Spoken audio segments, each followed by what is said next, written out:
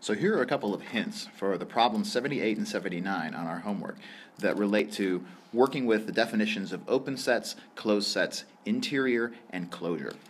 So problem 78 asks you to consider an open set A and a closed set B.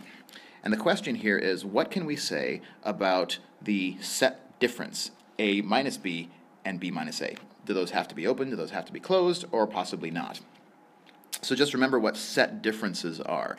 The difference of A minus B is all those points which are in A but which are not in B. And conversely, B minus A is the points that are in B but not in A. And I think the key to an expedient solution to this problem is to reframe your understanding of the set difference using an intersection instead. Remember that by definition, A minus B is the intersection of A with the complement of B, and likewise for B minus A. So the question you might ask yourself here is, what do we know about the sets A and the set B complement, given what we know about A and B? And then based on that knowledge, what can we say about the intersection of those two sets? And feel free to use a theorem here and not reinvent the wheel. What do we know about how the topology of the intersection of two sets is related to the topology of the original sets? For the next problem, you're asked to show how the interior and closure operations on sets relate when we apply the union operation or the intersection operation. So in the first problem in this if I take two sets E1 and E2, and I take the union of their interiors, so all the interior points of E1 together with all the interior points of E2, you're supposed to show that that set is a subset of the interior of the union of E1 with E2. In other words, if I know either that a point is an interior point of E1 or that it's an interior point of E2, I need to show that that point is an interior point of the union of E1 with E2. On the closure side, we do it instead with intersection. So remember that the closure of a set is the set taken together with all of its accumulation points. So we take all the accumulation points of the set and we throw them in along with the elements of the set and we get the closure. So here, if I take the closure of the intersection, I want to show that it's a subset of the intersection of the closures. In other words, if I have a point which is either an element or an accumulation point of the intersection of E1 with E2, I need to show that it is both an accumulation point of E1 or an element of E1 and an accumulation point of E2 or an element of E2. We're going to unpack those just a little bit more. In each of these examples, we have to prove something about a containment of two sets. We can't prove something about a containment of two sets without making an argument about the elements of those sets. And you can't make an argument about elements if you don't use an element argument. So use an element argument. And each of the element arguments in this proof is going to involve us picking an element from one side of the set containment sign and then showing that that is also an element on the other side of the set containment sign.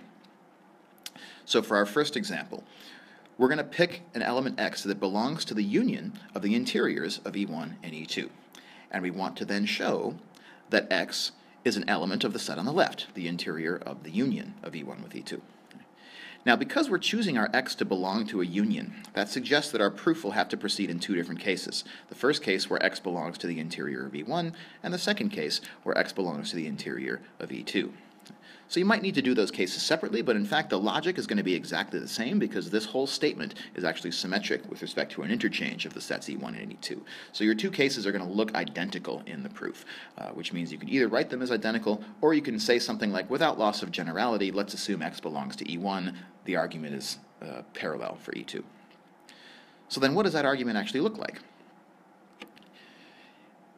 Let's say that we're in case 1, where we choose that x belongs to the interior of E1. So x is an interior point of E1, meaning, by definition, x has some breathing room inside of E1. There exists a real number c that's positive, such that the open interval x minus c to x plus c is a subset of E1. So if x has breathing room in E1, we need to know why does it therefore have breathing room inside of the union of E1 with E2. So if x can stretch out its arms inside of this red set, how do we know that x can stretch out its arms inside of the purple set? And I think the picture kind of gives away why this argument is not particularly intricate to make. It just has to do with how we define the union of two sets. For the second problem, our containment sign is going the other direction here, so we need to choose an element on the set on the left. So let X be an element of the closure of E1 intersect E2. So it's in the closure of the intersection. We want to show why X, therefore, both is an element of the closure of E1 and it's an element of the closure of E2. So now we know what our task is. Now remember what closure is. Closure is defined as the union of a set with its accumulation points. That means that there's two ways that an element can belong to the closure of a set A. It can be an element of A to begin with, or it can be an accumulation point of A, which remember doesn't necessarily have to be an element of A in the first place. Right? So those are the two different sort of ways to belong to the closure. And so in our proof, we are going to need to consider both of those two different ways, because we're starting by choosing an element X which belongs to the closure of E1 intersect E2. That means that there's one case in which X is actually an element of that set, E1 intersect E2. And the question then is, given that X is an element of the intersection, why does X belong to the closure of E1? In particular, which of these two criteria will X satisfy in relation to the set E1? If you can show that it satisfies either of these two criteria, then you've shown that X belongs to the closure of E1. The second case then, and this is the one that will take a little bit more work than the first, we assume that X is an accumulation point of E1 intersect E2. This is the other way that X can belong to the closure.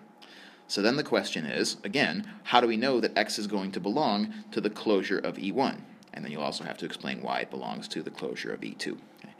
Hopefully these sort of skeletons of these proofs will help you to set them up in ways that are useful.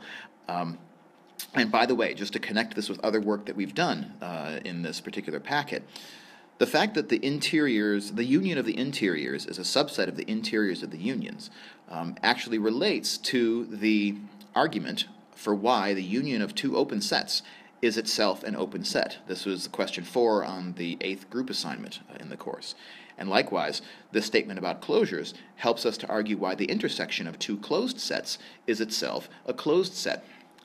And also, incidentally, both of these set containments in this problem actually also go the other way. The interior of the union is actually equal to the union of the interiors, and the closure of the intersection is actually equal to the intersection of the closures. But I'm not asking you to prove both directions in this homework problem. You only need to prove the one. And I think that in each case, this one happens to be the slightly less trivial direction of the corresponding arguments.